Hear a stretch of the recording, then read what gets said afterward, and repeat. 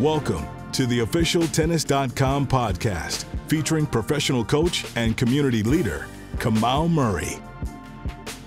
Welcome to the Tennis.com podcast. I am your host, Kamau Murray, and we are here with the man, the myth, the legend. He finally said yes. Every time I see you, you give me crap about being on the podcast, and it was like, I'm just waiting on you to say yes. We worked it out, right? We worked it out. And now, Kamau, I'm a grandfather. Believe that one? My son and daughter-in-law had a little baby girl a couple weeks ago, Carter. And I'm too young to be a grandfather, but I'm going to roll with it. I'm going to pretend like I'm even older and more crotchety than I am. Well, and you know, I am even closer to your daughter than I am to you. And there now she's married, so you could be a grandfather again. I know. It's that time of life. So I'm going to embrace it. So what do we got today, man? What are we going to talk about? Well, first, I gotta tell our listeners your background, because I think people know you as the TC commentator, but you are sort of an aficionado, have dived into every area. So look, college player of the year in 1984, finished the year number 12 in 85, which we have not seen that happen in recent times, where someone's, you know, NCAA champ of the indoors, or number one player in college, and next year top 12 in the world. Coach Pete Sampras, Tim Hinman, Stan Wawrinka briefly, Sloan briefly, on Team Fritz, always whispering in the background, whether he's in the box or not. Managing director of USGA High Performance Program. Very famously coached Roger Federer for 2 years to his 7th Wimbledon title, and was one of the first sort of minds involved in bringing PlaySight to fruition, which is a very well-known tool used by Junior Tennis Now and analytics. So this is Paul Annacone, listeners. We are very lucky to have you on. Thank you for joining. Thank you, my friend. I'm looking forward to it, and we don't get to see each other much, so let's have some fun. So I think about you. I have this short list, right? As a Midwest guy, cold weather climate guy, I have this list of people. When people say, "Oh, you don't make it from a cold weather climate, you don't make it from the Midwest, you don't make it from New York," and then I start rattling off, you know, Jack Sock from KC, James Blake from New York, Donald Young, Taylor Townsend from Chicago, and then you, New York guy, right? Went to school in Tennessee, won national indoors, top 12 player in the world, and just like a staple on the tennis thing. What is your take on playing tennis in the New York climate? Because I just say, we just hosted the boys level 116s at my facility, and the best player in the tournament by far was from Rochester, New York. Still have the complaints we hear about indoor climates: not enough court time, not enough hitting partners, not enough competition, you know, nobody to play with, but somehow still make it. What's your thought about making it from a cold weather climate and the move to Florida, having been somebody that made it? Yeah, you know, it's interesting because it's different times. Back in the dark ages, Kamau, I grew up in New York, but I did go to Bollettieri's. I went to Bollettieri's. I went to Nick's Academy when I was 13, 14 for 3.5 years. But now I grew up in New York on Eastern Long Island. The nearest indoor club was 35 miles away. So that's a different kettle of fish. You're driving 35 miles each way, and I had parents that both worked. I couldn't do it. I mean, I was playing twice a week, maybe, you know, once or twice a week. And so I had to go to Bollettieri's or a place like that. And I never would have made it without Nick and without his program. But that being said, in today's day and age, with the amount of facilities and the amount of great coaches and great resources that are around, if you're near a facility, there's no reason you can't do it. There's absolutely no reason. With all the stuff with sports science, the programming that you can figure out and find out online, strength and conditioning, nutrition, all the support stuff that you need that just recently came into existence the last decade and a half, there's no reason you can't do it. Sure, in warm weather climate, it's much easier, it's more convenient, but there's no reason that you can't do it. To me, the biggest thing is to have smart people around you, and to have people that really know what they don't know. That's your parents, and that's the people that are around you. They need to know what they don't know, and get people around them that do know, and trust them, and get the team around them so that they know, how they should be trained, how much they should be training, what should they be doing off court. And then you can set up the group around your child that can maximize their talent, whatever that level is. So it absolutely can be done now, but get the right people around to help you. So when did you make the move? Were you top 20 in the country? You know, because I was, yeah. I was, let's see, 14s. I might have been, I was probably top 20 in the country in the 14s, and, you know, top 5 in the East or 6 in the East. But I just knew if I wanted to chase my dreams, you know, I couldn't do it there. And my mom, you know, was a big push. She was a tennis mom. I mean, she was into it. She really pushed hard. My dad was more back, you know, took a step back. And she was like, you should go down there. You should go down there. And at the beginning, I didn't like it because I didn't understand as a 14-year-old what the sacrifice was going to be like till I got there. But once I got settled in, I really did like it, and I learned a lot as a young player. But Kamau, I think I think I would have gotten a college scholarship, you know, if I stayed in New York, and I think I would have gone to a good school and played college tennis. I don't think I ever would have made it on the pro tour. I found my 2 early mentors in Mike DePalmer Sr., the late great Mike DePalmer Sr., my college coach at University of Tennessee, and Nick Bollettieri. And then my brother kind of took the helm as I turned pro, and my brother is a great coach and teacher and knew me better than anybody. So I had a kind of a triumvirate of unbelievable people navigating my pathway. But if I didn't go to Nick's and I didn't get that access, I really don't believe I would have made a living playing tennis. But I don't think that's the case now. I think it's very different. Yeah. And, you know, the one thing that, you know, I was talking to the kid who lost in the finals, but really should have won. And it was, how does he solve the hitting problem, right? There's not a lot of college, like in a big city, like in LA, you got UCLA, you got USC, you got guys that are just congregating at Carson. You know, in my facility, we have every college in the city plays at my facility. So you have college guys that can hit with a, you know, top 25, 16-year-old boy. But he was saying that in Rochester, which is a little bit remote, he doesn't have access to hitting. How do you solve that? I mean, I told him, I said, hey, you got to, like, now with UTR, you can go out and look up people who are grown men who are 14 or 15 UTRs and ask them to come play. Even if you have to pay them to play a set against them. Like, there you go. Yeah, that's what I mean. That's what I mean about the resources today, right? You can go online and you can go to the UTR site and find out who lives around you, who's what in terms of what their rating is. And you can find the right people. You still need a coach. You still need someone to help navigate things.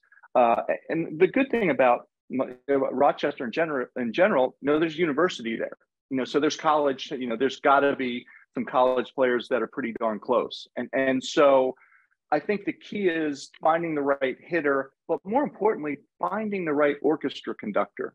You know, find that person that can help set you up so that you get the right hits in. So you find the right strength and conditioning person, particularly as kids get into 16s and 18s, that stuff starts to become more important. It's not necessarily, you know, throwing around 1 million pounds of weights, but it's all the core strengthening, all the stretching, rehabilitative, rest and recovery stuff. You got to have someone that can help kind of formulate that for you. And but you said it. UTR, go on UTR site, look around what's going on at the universities, and you can figure it out. Yeah. So you went to Tennessee, and, you know, I think in that was sort of the era.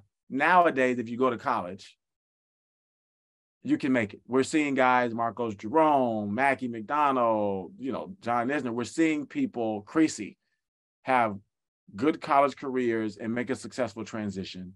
Where for a while there was this stigma that if you go to college, it's a death wish, right? It's a death sentence to your pro career.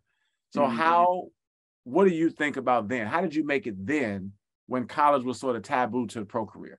Yeah, it's interesting because I still think there are the naysayers out there, right? And I think just in human nature, we are all creatures of that kind of that golden rainbow, the rainbow that we see of dreamland where, you know, a Roger Federer or a Serena sprouts out, you know, and that's what we think it's supposed to be. And that's not what it's supposed to be. Those folks are aberrations. They are the exceptions, not the rules. And so most people can't really be harmed. I don't think if you go to a good college program and you have the right coach. I mean, think about it, Kamau, you know as well as I do. 99% of the D1 schools, their training facilities, strength and conditioning, the nutrition stuff, the sports science, how can that possibly hurt you? I don't get it unless it's a college coach that's really out of touch and doesn't understand it all. I just don't see how it can hurt you. And you mentioned Mackie McDonald and Marcus, and folks like that. And I just think that people need to think long and hard about it, because for me, if I did go to college, I never would have made it. I never played Junior Wimbledon, Junior US Open. I never played any of the junior slams. I was probably top 15 in the country, thereabouts my last few years. But then when I went to college, I was 48 the first year. My second year in college, I was number 2 in the nation in college tennis. And that most of that was because of Mike DePalmer Sr. He was a genius, and he taught me how to believe in my talent and how to navigate all the kind of clouds of doubt that you have if you're not one of the chosen ones like Roger or Serena or Rafa or these special talents. And I learned over a 3-year period how to become a pro tennis player. And if I didn't go to college, I wouldn't have been able to do it. But I just don't understand why there's a taboo attached. Now, there can be caution. You better be careful about who the coach is and what the program is and what they stand for. There absolutely should be caution. But taboo, that's to me is really a really misnamed characterization of it. And I just look at the programs around the country, and I look at how much they offer kids. And, oh, yeah, God forbid they should get an education too. I mean, you get a free education if you get a scholarship. So that's pretty darn good. If you're, Coach DePalmer said that to me from the beginning. He said, look, if you're going to be a pro, you're going to be a pro. You come here, you stay here 1 year, great. You stay here 2 years, great. You stay here 3. Whenever you're ready, you're ready. I was supposed to turn pro after my second year because I was ranked 2 in the country. I went out and played summer tournaments, and I'm like, I'm turning pro, and I was all psyched to turn pro. You didn't have to make an announcement, so I just played that summer. I lost 7 weeks in a row in the last round of qualies on the tour level. Talk about getting your ego shattered and trying to deal with that as a 20-year-old, 21-year-old. And Coach Palmer said, no big deal. Just come back this year, play again this year. You'll be ready next year. I think you're ready right now, but I understand what's going on. There's no reason to go out if you're a little bit in doubt. So come back and play another year. Came back and played another year. And that next year, I finished the year ranked 1 in college, lost at the NCAAs in the quarters. But 6 weeks later, I made it to the quarterfinals of Wimbledon. I qualified and got to the quarters of Wimbledon. So my ranking went from 290 to 80. And so after that, I was set. And I knew that if I didn't do well, I'd go back for my 4th year. You know what I mean? So it's like, I don't understand the taboo part of it. To me, it's just be cautious, do your research about the schools you're interested in, and in particular, the coaches and the coaching program and the academic needs that you want for your child, but absolutely a great resource. So parents ask me questions all the time about, when to move, when to go pro. And I always say the easy answer, or not the easy answer, every response to a tennis question, because it's an individual sport and there's so many factors, as you pointed out, is always, it depends. So if you were a high school senior and you were trying to decide between a UCLA, University of Florida, or turning pro, what would be the marker, right? Is it your ITF ranking? Is it whether an agency is offering you some seed money? What would be your answer to when should I go, or should I go and do or should I go to right? College? Yeah. I think your answer is spot on. It depends. And I think a lot depends on personal situation. Does the kid come from an affluent family where they're going to be okay no matter what? What do they want to do with their life or other than tennis? How good are they at that moment? Are they, where are they? Are they the best kid in the country? And the IMGs of the world or other folks are going to offer them seed money. And then I really am a huge believer in pros and cons column. My parents taught me this as a kid, and I still do it to this day. Whenever you have a big question, you write pros and you write cons, and then you just weigh them up at the end. But I think the most important themes really are, when it comes to the individual, how resilient are they? Because you know as well as I do, you're going to get your ass kicked. Excuse my language. I don't care who you are. You get out on the pro tour, you're one of the best kids in the country, you're going to get your head handed to you for a while. I mean, these are the best players in the world. You play every single week. And think about it. Junior tennis, how much do they play during the year? How many tournaments do they play the entire year? Guess what? As a pro, you're going to play between, let's say, 22 and 32 to start out with. That means every single week, every person's losing except one. That's tough. That's tough on the ego. So you better be really resilient. So I would look at the personality traits. Like, I'm fortunate enough right now to coach, to help coach Taylor Fritz with Mike Russell. Mike's an amazing coach. David Nankin did an unbelievable job before Mike setting the foundation. But Taylor Fritz has a mentality for me. When I got to know this kid, I was like, he's going to make it. You know, whether he's going to be 2 or 22, this kid's going to make it. I mean, he's tough. He has what I call relentless competitive fire. No matter what, injury, it doesn't matter. He's going to compete. He's going to fight. He's got weapons, and he embraces the possibilities, whether they're positive or negative. It doesn't scare him.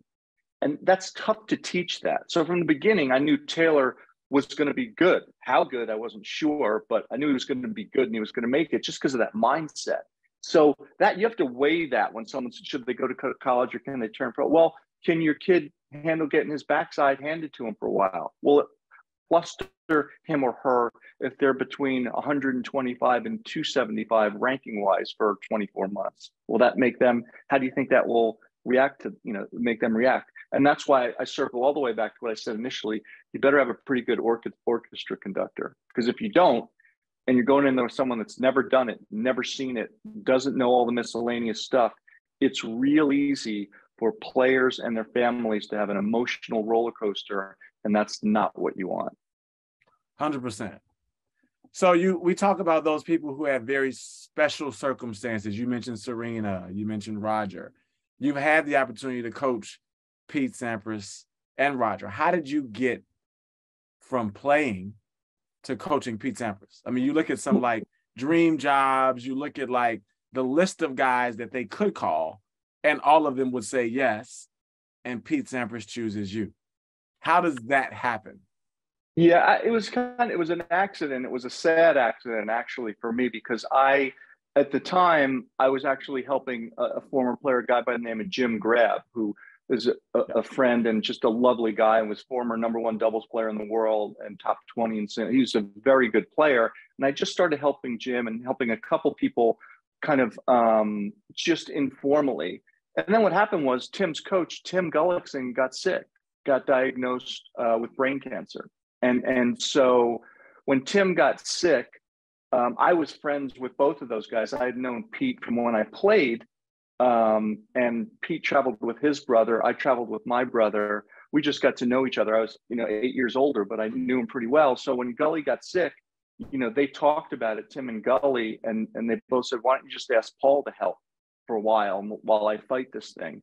So the goal was for me to help as long as Gully was fighting, and then for him to be helping back on tour. Unfortunately, that didn't work out, and Tim lost his battle to cancer. And so my whole mindset was, how can I make a horrible situation less horrible? And I had one of the best teachers in the world. I was talking to Tim Gully all the time. He was home getting treatments. I'm calling him from the road and, learning how to manage Pete's personality, when to throw in things, so I had a great mentor, and I was doing it with someone who was a great player, but also knew me. Like Pete knew me, we knew each other. So yeah, he was the great Pete Sampras, but I wasn't, it sounds horrible, but I wasn't as in awe of him because he wasn't Pete yet. He had, he had won, I think, 3 or 4 majors, but I'd known him for a long time. So I felt like our communication was good. And it was very easy for me to talk to him because we knew each other real well. And then I had Gully mentoring me about the when, the how, and the why of navigating that. So I did that for a year and a half. And then, Tim passed, unfortunately. And by then I was kind of pretty on my way to understanding how best to help Pete. And also I learned a ton from Pete. I don't know how you feel about this, but the amazing thing for me about coaching is I could argue I learn more from each player than they learn from me. I mean, I've been so lucky, Kamau, to be with Pete and Roger and Sloan and Tim Henman and Stan and now Taylor. And every experience is new. I'm learning more stuff with Taylor, things that that I'm wrapping my mind around that I hadn't been around before. It's a different era. So I really think that coaching is one of the most enlightening things you can do, because sure, you have this foundation of what you believe and what you want to do, but in an individual sport, you better have your mind open and you better be willing to be a sponge too. And then most importantly, how can you say it so that individual buys in? Right. It's not a team sport. I'm not Greg Popovich with the San Antonio Spurs saying, okay, guys, here's what we're doing. Conform to my philosophy. Here's what the program is. Get in line and do it. That's not how individual coaching works, as well as I do. So to me, that's why I still do it. At my old age, I still love to do it because I've got to figure out, I'm now trying to figure out how best to help a 25-year-old kid with Mike Russell, with Taylor. Yeah, in this generation. And it's a different generation with, all the social media platforms, never putting your phone down, can't focus on one thing for 7 seconds, tough to have a conversation for more than 2 minutes, all the stuff that we're dealing with socially. So now I'm still rejuvenated by it. I love coaching because of all those things you navigate. So I became a coach accidentally, and I thank my lucky stars that I've been fortunate enough to be around great tennis players, but more importantly, better people. And luckily, all the people you mentioned, I've talked about, I still call friend, and all very dear friends. So I'm a lucky man indeed. So, that's an interesting point because, when I think about, my coaching career too, everybody I coached was a better tennis player than me. I mean, I never try to hit with Sloan. Same with me. You get behind one of Sloan's forehands, like, you know what, that we need to find a hitter. I'm going to come and stand behind you because this is not going to be a good, right? And so when you're coaching somebody that has more feel, right, and more talent in their hand than you may have it up here, but it doesn't feel right in their hands, right? And in this sport, you got to trust your hands, right? Right. And you've got to sort of suggest, see how they react, and perhaps their instincts are better than your thought process. And I think that's perfect. That is something that I think I've learned, hey, I think we should do X, Y, and Z. We do it a couple times. And then, the second part of this is them being able to have good two-way communication. And I'll say, how does that feel? And they say, I wouldn't hit that shot.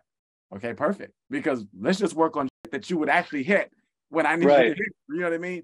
I think if you've got a good player who has more talent than you ever had, and you take your thoughts and mesh it with their hands, if they are a good communicator, it can be a good thing. If they're like, yeah, whatever you think, I'm like, because at third, it ain't going to be whatever I think.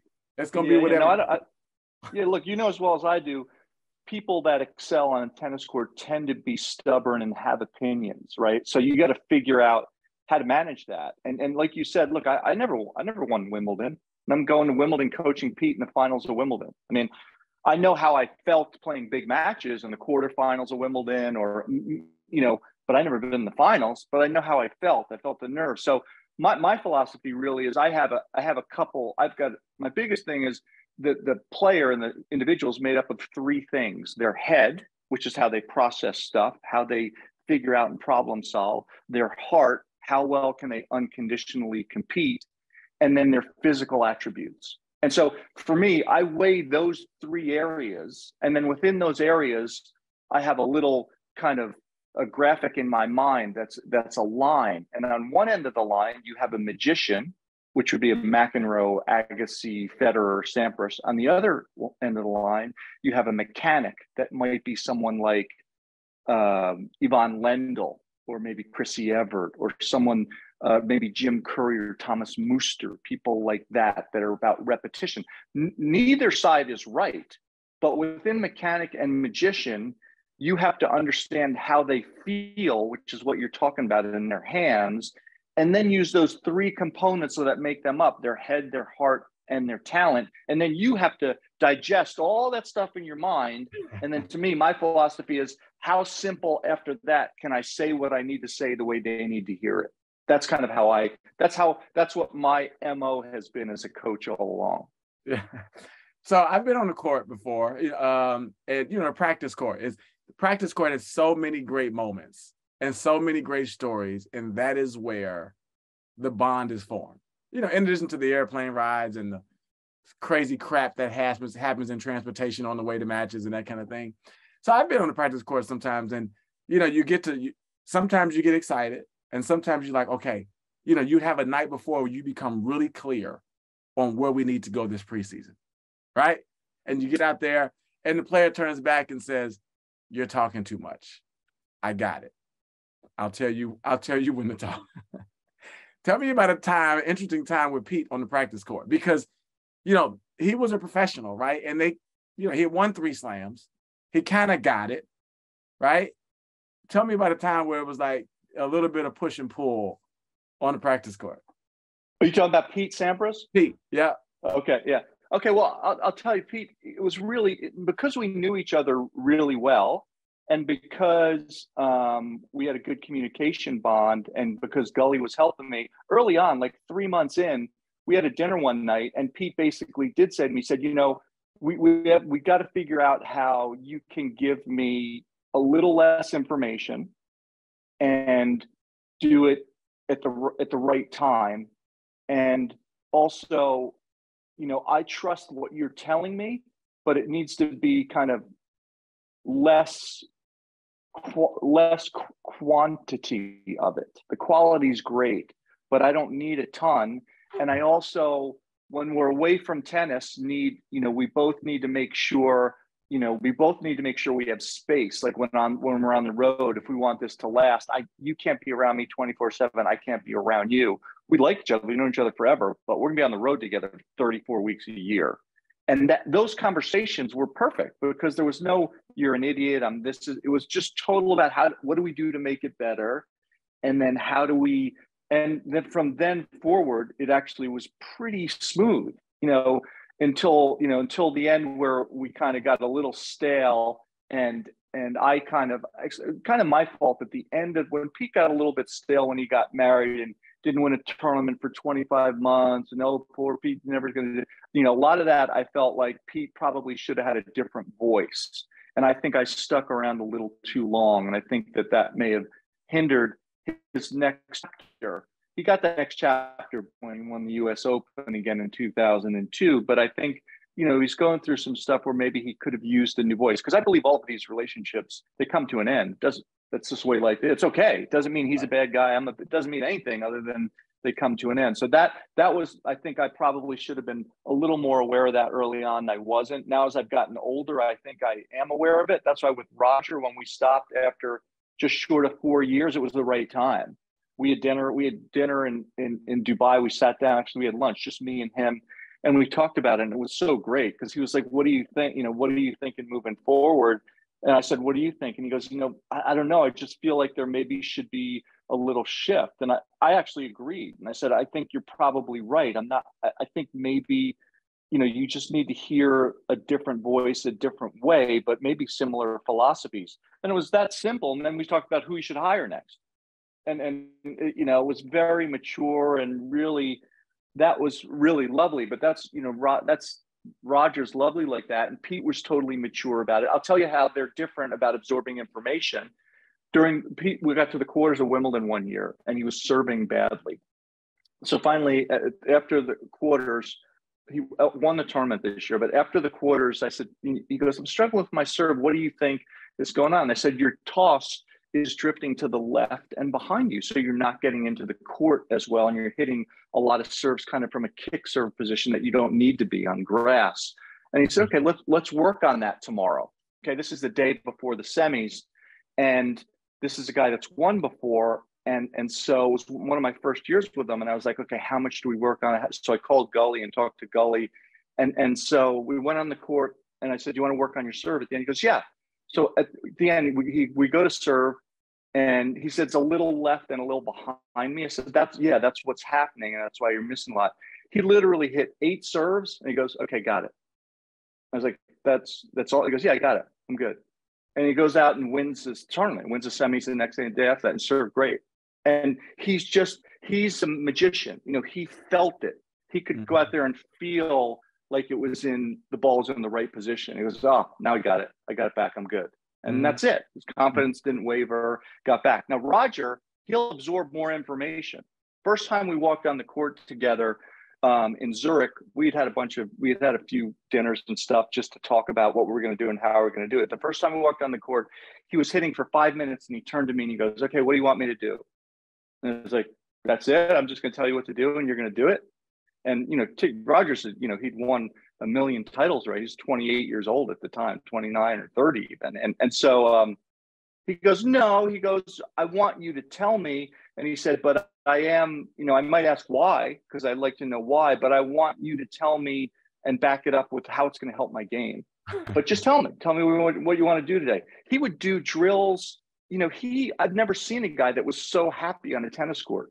He loved to play tennis. I would get him doing stuff that was so uncomfortable, and no one wanted to do it. And he's laughing, having a good, okay, Roger, you can't back up from the baseline for the next 3 minutes. You cannot take one step back. You know, and he'd be like, well, why? And I was like, you tell me why. And he goes, well, because I like to take the ball early. I said, exactly. So let's practice like how you're going to play a match.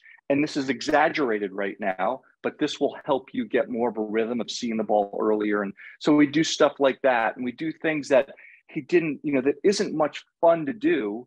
And he'd be out there with Pierre Paganini, strength and conditioning guy, and laughing and doing stuff with dumbbells and jumps over benches with rackets in his hands and obstacle courses hitting overheads and repetitive stuff side to side, and just loving it and just having a great time.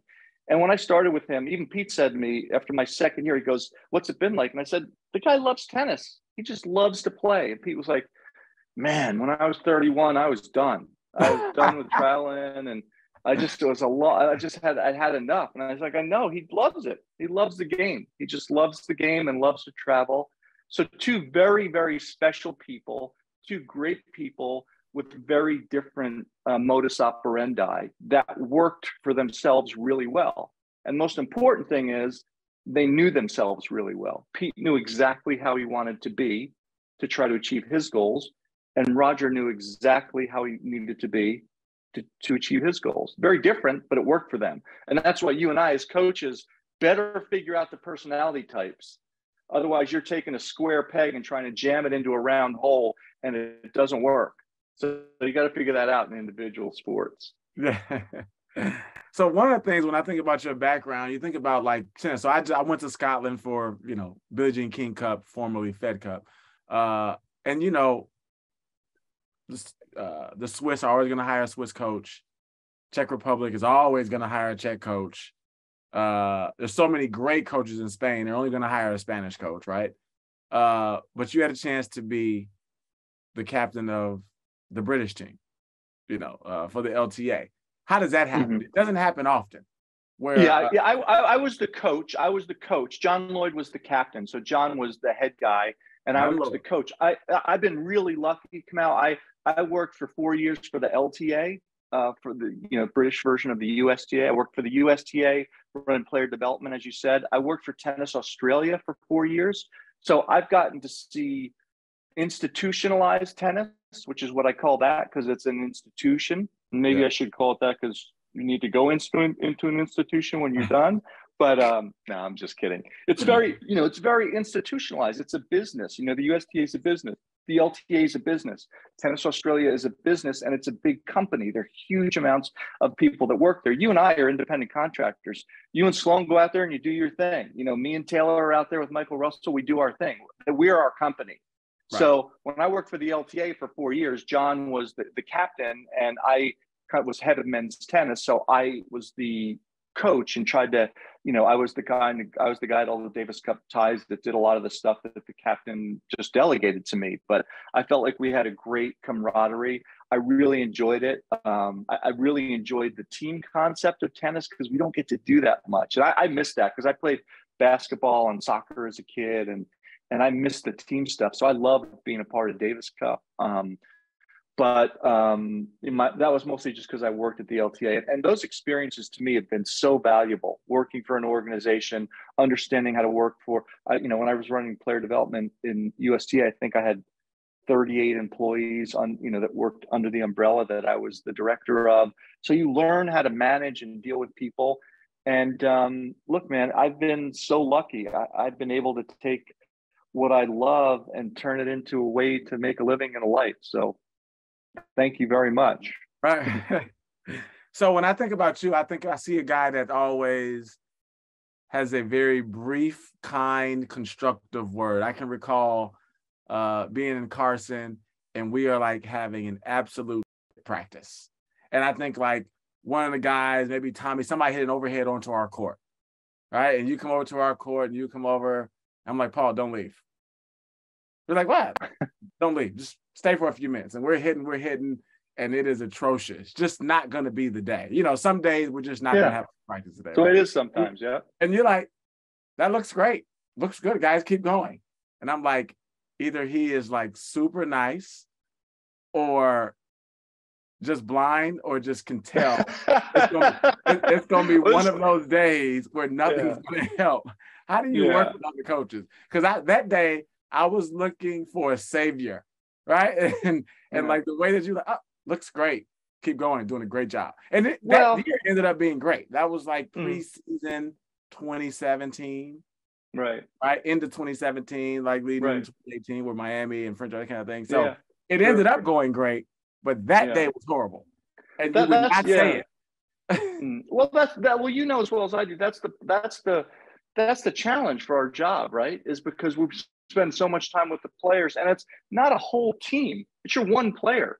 If your one player's having a crappy day that they just got in a fight with their boyfriend, the dog ate their homework, they lost their passport, the luggage is gone, they got 9 million things. You have one player. It's very easy for that one player to have a bad day. Now, if that bad day turns into a bunch of them, that's a problem. That is a characteristic that needs to be worked on. But if you have the odd bad day, for me, I'm all about, trying to make it fun. What do you want to do that's fun? You want to play mini tennis for an hour and a half? Let's just do something fun. Let's serve for targets. You missed the targets. I'm buying dinner tonight. Any restaurant you want. You missed the targets, you're buying. If you hit any of them, I'll buy anywhere you want to go.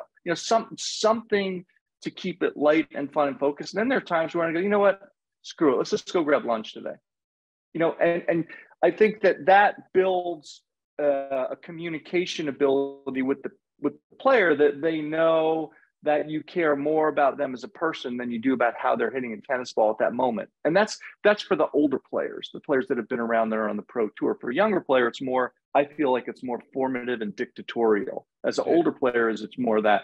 And in terms of working with the coaches, man, I love going out to Carson. I love listening to what David Nankin has to say. I love listening to what Maureen Diaz has to say. I love listening to what Eric has to say out there. And for me, I don't know. I know what I know, but I don't know everything. You tell me, like, they'll be out there with a 14-year-old girl, and I'll be like, okay, what's been really good with Tia? Well, how's Tia really bought into this? What's Iva Jovic been doing that, what do you see? How's it work? For me, I'm still, I coach, but I'm a student first and foremost. That's how I look at it. So I like to have collaborative conversations, and every time I do, I tend to pick up one or two good points, and hopefully they pick up one or two good points, and then you just move from there. That's kind of how I look at it. Well, let me ask you this, because you've had a chance to touch a lot of people. Preseason, Carson's a very famous stop for all the players. I look at Taylor, I think of Taylor, Francis, TP, Tommy. They're all kind of like same class, right? What do you think?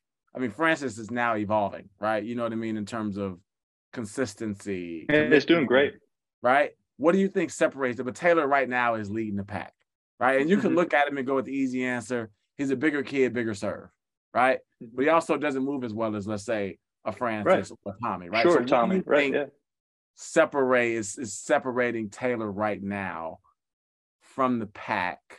And not that there's Francis is top 20, right? So it's not like there's a huge gap. Right. But I would say Taylor right now he's like, yeah. He finished. Look, he like finished 9 in the. He finished 9 in the world and got to the year-end championships. You told me that this time last year, I would have said, I'd love for that to happen, but it wouldn't.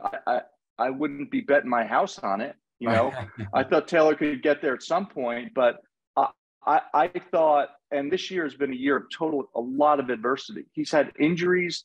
He's had a nagging foot, stress fracture, stress reaction. We haven't gotten to do 70% of the stuff we wanted to do this year, and this kid's still finding ways to win.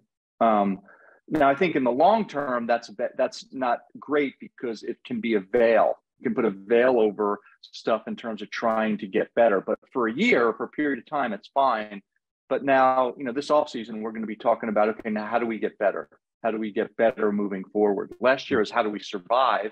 Right. And then his competitive spirits take over. I think personally, with everything I've been around, he's the best player mentally of that age that I've seen out there. And I think better than any of them. And I think that's the difference. I think when you combine his ability to unconditionally compete with his ability to try to problem solve under pressure, I don't think he has a peer in his age group that's at the same level as he is. And look, ask him about on-court coaching. He doesn't want it. It's like, no, if I can't figure it out on the court, that's on me. I don't want these guys to be able to talk to their coaches. We got to figure it out. When I saw that response, I was so happy. I was like, right. That's my job. My job is to give you or the players the tools to figure out what happens when you're under adversity. When you're in center court at Wimbledon and there's no place to hide, you're naked. There's nothing like it on the planet. A good coach and a good player has a dynamic where that player is in that moment and they're trying to problem solve and go, okay, what should I do? They're not going, what do I do? Can you tell me where to serve? How do I do this? What the players got it. That's what our job is as a coach. That's why I love the individuality of tennis. And that's why also I'm not for on-court coaching.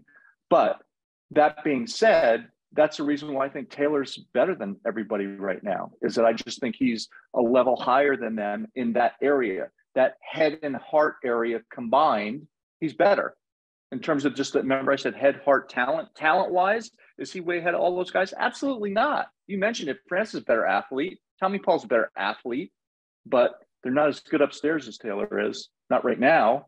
Mm-hmm. They can be, but Taylor can also work on his athleticism. He can get stronger. He can get faster. He can get more nimble at the net. So that's why tennis is great. But those are the reasons why I think Taylor's a little bit better right now.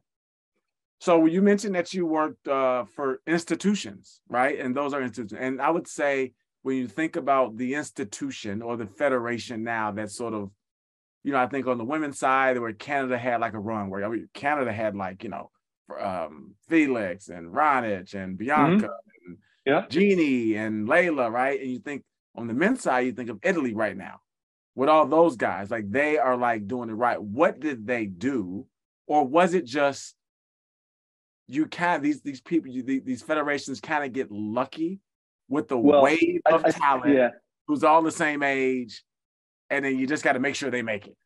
Yeah, I think it's a little cyclical like that. It's a little cyclical, but also look at what Italy's done in terms of their transitional tour possibilities. Look at the amount of events that they've created that's given their young players opportunity to play. It has gone off the charts. And what happens a few years down the road? Musetti, Berrettini, who else is there? Musetti, Berrettini, who am I missing? Sinner, yeah. So, and then if you look at what's going on here in the States, we're losing events left and right. And we're losing all the transitional events. It's really difficult. Kamau, I've been lucky enough to spend some time and help Southern Cal a little bit, Southern Cal Tennis Association. And they put together a group of people that have done an amazing job adding transitional tour events. And they're doing it again this year. The SCTA board and Bob Hochstetter and Chris Boyer have put together a group and have gotten a bunch of sponsors who are trying to do this to help the game. Because as well as I do, you're not making money putting together $75,000 challengers. You're not doing that. So you have to do something for the community. And the folks here in Southern Cal have been amazing, and it's going to grow again this year. So they're really trying to do it here in Southern Cal, and they're really trying to be a seedling. So maybe the other sections around the country will see it. And to me, hopefully at the end of the day, the USTA will see it. But the USTA, there's some business stuff going on where they got some financial stuff they got to deal with. And so because of that, it's tough to spend $6 million on a bunch of transition tour events. So they're trying to wrestle their own business demons to then hopefully rekindle that. But I think without having significant opportunity to transition from junior or college level to the pros, you're doing a huge disservice to the players that may be able to make it and make a living doing it. And I think that's why those countries that you mentioned, in particular, Italy especially has done a great job with it. And I think that I hope we can, take a page off of that book a little bit. Yeah, it's interesting. Last year we held 3 WTA tournaments. This year we held an 80K. So my next sort of thought was, what can we do better to grow the game in the U.S.? Because I think there are people that are in this like invisible middle, and they can either go work for Goldman Sachs. They're like 3 months from either going to work at Goldman Sachs or sort of really making it. And this summer, USTA put on 80K. USTA subsidized it. And out of that one investment, Ben Shelton had a quality card to Cincinnati. Okay. He gets to the finals, so they have to upgrade the quality card to a main draw wild card, which, you can not make it out of qualies, but make it to the 4th round of the main draw, like just matchups, right? Had you had to play qualies, you might have played a different set of players where you probably wouldn't have qualified, right? So he gets a wild card to main draw and beats Casper Ruud, wins 2 rounds, ends up, signing a deal, turning pro, now just won 2 tournaments in a row. So I think I look at 3 tournaments in a row. Didn't you just win 3? Yeah. Yeah. So in my mind, I'm thinking more merging that with your thought about what Italy's done. That investment that the USTA and sort of subsidizing that event created another bona fide American pro, and one that's African American, which we like, you know what I mean? Like that investment started a career, you know what I mean? And so I think but again, the event didn't make money, right? Right. Had they not subsidized it, we would have lost $100,000, which running a nonprofit we can't afford to do, right? So we've got to do more of that, because that has shown to create a bona fide American pro. I'll give you another story. Last year, the WTA subsidized a 125 at our facility. Emma Raducanu gets to the finals of the 125, uses the points, gets into qualies of the U.S. Open, ends up winning the U.S. Open, right? And didn't get into our 125. We gave her a wild card. So without that investment in the 125, she doesn't get in the U.S. Open quality. She doesn't win the U.S. Open. Mm-hmm. Right. Mm-hmm. And now she's $300 million girl. It's amazing, right? Because look, there are stories like that. What you and I are talking about doesn't mean now all of a sudden everyone's going to make a living. But the people, the people that need the help, that have the possibility, it's absolutely impossible to quantitatively measure what that impact will do. What is it going to do for Ben Shelton, what he's done this year? And even at the tail end of this year, he's winning 3 challengers in a row. I mean, how do you measure? Yeah, the ranking goes up, whatever. But how do you measure that? That was all here in the States. He got to play here in the comfort of his own, basically his own environment where he grew up. And without that, it's a struggle. These kids are flying all over the world to try to play challengers and lose money in ITFs, and it's impossible. So basically, Kamau, the reason that I agreed to do this is now I'm going to tell you, your job is to get one of these huge companies to donate like $15 million so we can. You can do that, can't you? And we'll just set up all these events around the U.S. Come on, you can do it, man. But see, that's the entrepreneur in you. That's the entrepreneur. Yeah, exactly. But it's funny. I am figuring out a way to sort of make that make sense for an investor, right? Sure. For the federation, but then also USTA's got to figure out a way how to use some of the U.S. Open proceeds, funnel it down, and sort of partner. right? We got to be Yeah. partners. It can't be Right. Paul Annacone, Kamau Murray trying to save tennis, right? Look, it's complicated. I totally get it. I'm making a little bit of tongue-in-cheek comment. It is I understand the complexity of it, but you asked a simple question, the simple answer, it's really easy, is we don't have a ton of those events anymore. And thankfully, where I spend a lot of my time in Southern Cal, these guys are doing a great job planting some seeds. Last year, there was a bunch. This year, there's going to be more. We're going to try to keep building, which I think is a huge benefit. So last thing about tennis, and then I ask you a dad question. Play site. So you're involved in play site. And I think that, you obviously also, we work together at TC. You've had so many jobs. Which of those jobs, number one, you enjoy the most? Obviously, I would say coaching, if you ask me. And then which of those was the most challenging? I think coaching is my favorite one, just because of the relationships, because it's really hard to coach an individual sport and not get to know that person really well. And then within that, you sprinkle out all the tentacles of the other relationships that come from it.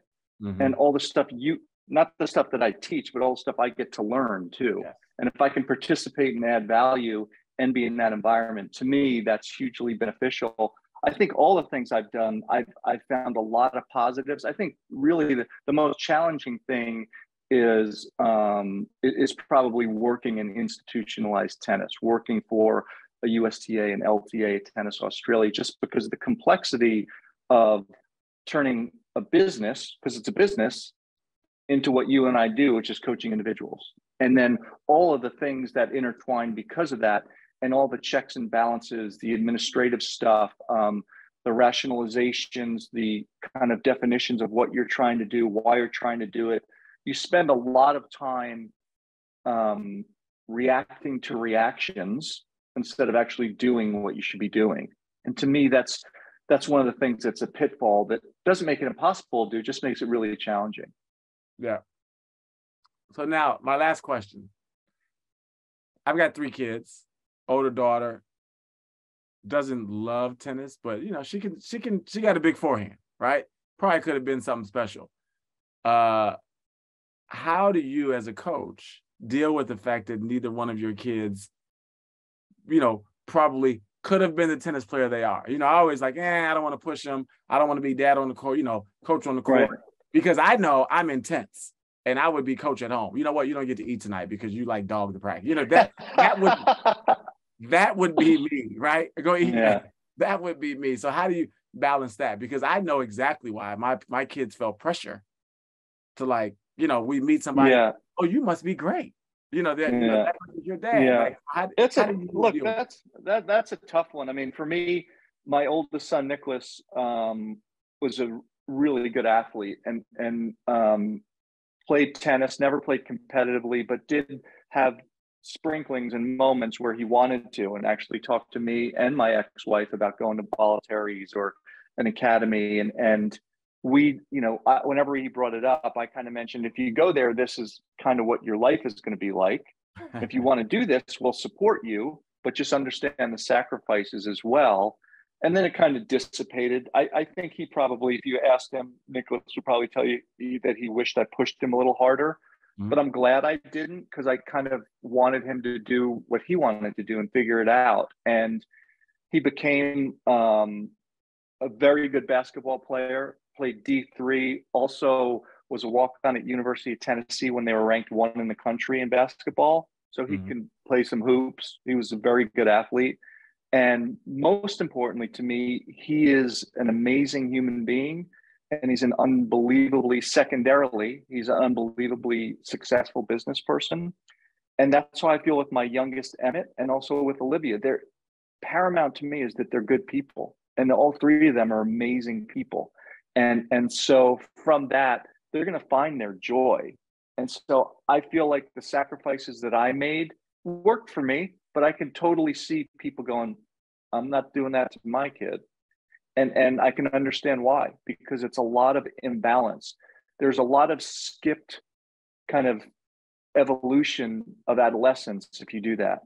And I'm not so sure that without a really balanced hands-on approach with parents, that it's a good thing for kids. You have to do it. I'm not saying it's bad, but you just have to make sure you monitor it the right way to make it a good thing. Otherwise, it can be a bad thing. It can be scarring. So I don't really have any regrets. Like I said, I'm so proud of my 3 kids and so lucky they're all happy and healthy. And, my biggest theme is that they enjoy their life, and that's what they're doing. Because I often, and parents sometimes, I love it sometimes parents throw it back at me. They say, well, such and such Ashley doesn't want to do this. I say, she's a kid. She doesn't have a choice. And well, you gave your kid a choice. I'm like, well, that's different. I had to go home with them. With this one, better get on that court right now. You know what I mean? I find myself being a hypocrite. Sometimes. No, but that's what I meant about me explaining to Nicholas. I'm like, if you're going to do this, this is what that means. So if they're at your facility and they're there to do the program, this is what the program is. You got to get on the court. That's what we're doing. That's a different. Now, whether or not you show up, that's up to you. But once you're here, you're mine. You're mine, and that and that's what the great Nick Bollettieri did when I was down there. He's like, dude, you get your ass on the court. This is not a maybe. You get your ass on the court. If you don't want to be here, don't be here. But if you're here, this is what we're doing. Yeah. and lastly, it's a sad time. We see Roger leaving the game. We see, Rafa slowing down, if there is such a thing. And we see Novak sort of, to me, you're in finals. He looked 15 pounds bigger, right? Muscle. He looked strong. Body was fresh because he didn't play that much this year. I think Novak will eventually, obviously win the most Grand Slams and probably could get to 26 if he wins 1 or 2 a year for the next 3 years. What is your thought on that between those big 3? Yeah, I think Novak's. I thought this all along. I thought Novak's going to end up with the most. And it's so funny because you say that, people, oh, you hate Roger, or you hate Rafa. Look, I am such a fan of excellence, and we've been so spoiled by these 3 guys. I'm so in awe of all of them. But I just think Novak's going to win the most. And I think that if you look at the last decade, Novak has been the most accomplished of the 3. And if you look at their records, he's been the most accomplished. I don't believe in the greatest. I try never to use that because I'm not going to compare Pete to these guys, and I'm not going to compare Borg to Pete or Rod Laver to Borg. It's different eras. I just think it's apples and oranges. I think it's unfair to the sport. I'll let everybody else argue about it. You can say most accomplished. That's fine. Just look at the records and then figure it out. But I don't necessarily mean that's the greatest. All I do know is that we've been so spoiled, and it's going to be so sad when they're all gone. And we're still trying to deal with Serena maybe not playing as well. I'm hearing these little wrinkles, and maybe she's going to show up and play a little bit. And that one, she's so competitive and she's so amazing. Nothing she does will surprise me, but I want them all to play as long as they want to play. But you're right. I just think Novak's going to win the most. That's just the way it is. Well, let me ask you this question as a follow-up to the Serena, the Nadal. When you are sort of well accomplished and one of the greatest of all time, do you feel staying too long hands younger players or players that may not deserve it a little piece of your legacy with some of these wins when you are sort of late in your career, perhaps not fit to play, perhaps not 100%, perhaps mentally, Right. I got you. Yeah, I totally got you. To me, it doesn't. I don't look at it like that. And the reason I don't look at it like that is it's just part of the evolution. I think all-time greats deserve to end the way they want to end. Like for me, I don't know why you would want to if you couldn't win. But look, Pete didn't win a tournament for 25 months. Pete Sampras, 25 months. You're a step slow. You got married. You have a kid now. You don't really like tennis. What are you doing? And I remember talking to him after he lost at Wimbledon to George Bastl, and I wasn't coaching them. And he said, "What do you think?" And I said, "About what?" And he said, "About me and my game." And I said, "Well, what do you want to do?" And he said, "I want to win another major." And I said, "Okay, here's what I think." And then I laid it out there for him. And I said, "This is what you need to do. You got to get in a more positive mind. You got to practice this way. Here's how you have to approach your life now. You have to find energy, even though you're tired from being on the tour this long." And he put together a plan and he executed it. And 6 weeks later, he won the US Open. He had won a tournament in 25 months. And that's the last match he ever played. Now, if he never did that, I feel like that would have been sad, because to watch someone with that steely mindset hit a speed bump for a pretty long period of time and go, you know what? I can do this still. I'm going to figure it out. And then to do it and walk away, that's awesome. But that's Pete. And I think everybody should get to do it the way they want to do it. The legends should do it the way they want to do it. I try to remember them when they're at their all-time highs, but look, it's a long year. There's a lot of matches, you know, playing 1,500 matches, and they're going to lose some. Well, I think the thing that sticks out to me of that story is he asked you, what do you think? And when you get the athlete, I can think of a time early 2018, right? I think when you get the athlete to say, okay, what do you think? Then you know, okay, now they're listening. This is my chance to say what I've been wanting to say. And then you see them sort of take off when it comes right. to them. When they're that, like, as a coach, when you get that question, you're like, oh shit, here we go. This is my chance, right?